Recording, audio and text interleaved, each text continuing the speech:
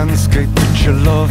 All those medieval towns, the cobblestones washed by the blood of the martyrs in the last great stand of the true believers.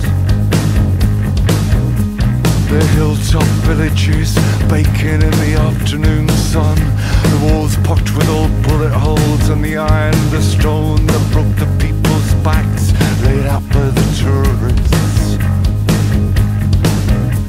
I've always considered it best never to disturb ghosts, but it seems women always want to go straight to the heart of things.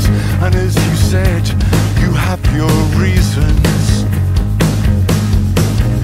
And the roads are like the lines in the palm of my hand, growing deeper and dividing. And for 3 AM confessions, the safest place that I know is in between departing and arriving, but never arriving.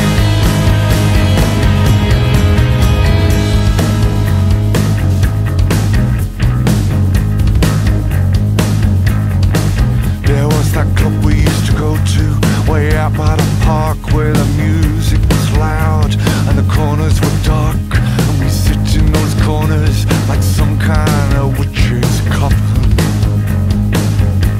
Ah, we were so young and brave, always looking for trouble. It's easy to find it when you're looking for trouble. We take on all comers when no more would come, we take on each other. So when the phone call came, I wasn't really so surprised. I set up with good intentions, but soon I was lost, and the signs all graffiti